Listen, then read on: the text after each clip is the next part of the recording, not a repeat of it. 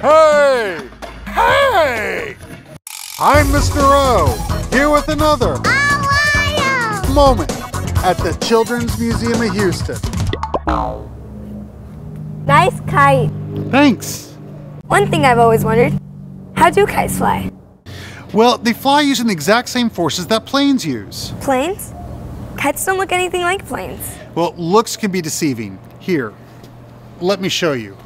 Remember that according to Sir Isaac Newton's third law of motion, forces always work in pairs. And there are two pairs of forces that act on planes. The first pair of forces is thrust and drag. Thrust is the forward motion of the plane, usually created by an engine. Drag is the opposing force created by air pushing against the plane. The other pair of forces is lift and gravity. Lift is the upward force created by air moving over the wing.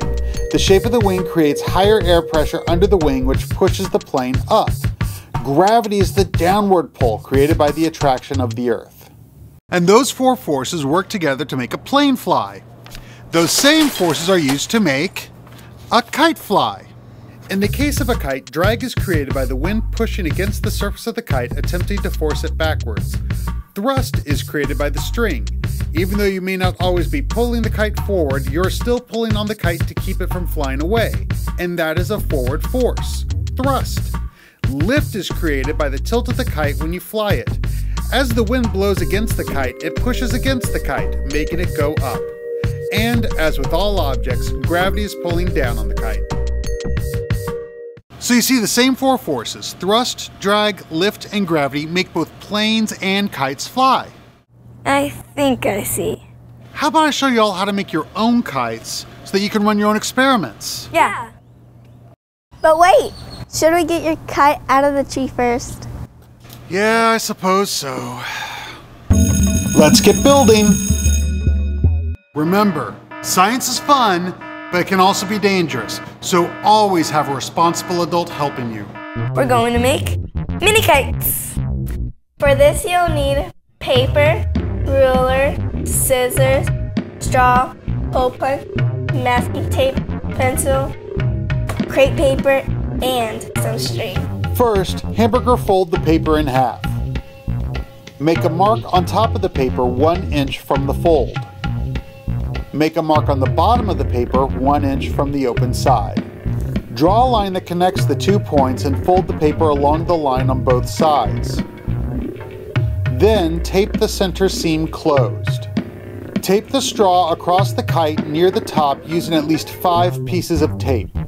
Make a dot on the keel about 2 3/4 inches from the top of the kite and about 1/2 inch from the edge. Place a piece of tape over the dot and then punch a hole where the dot is. Thread the end of the string through the hole and tie a knot. Finally, tape a 3.5 foot crepe paper tail to the bottom of the kite. To launch and fly your kite, hold it up high and start to run a little, letting the string out as you go. Once the wind catches it, you can stand still and just work on keeping the string tight. For our kite, a very important part is the tail. The tail provides extra weight to one end of the kite to help it maintain its correct angle into the wind. Kites need to maintain a certain angle into the wind in order to keep lift. If your kite tilts too far over, your tail may be too light, so maybe make one a little longer. If it doesn't tilt far enough into the wind, the tail may be too heavy, so make the tail shorter. But the most important thing about kite flying is safety. So never, ever fly your kite near power lines. And if you can, avoid the trees. This has been another Oh Wow moment from the Children's Museum of Houston. We hope your mind can come out to play.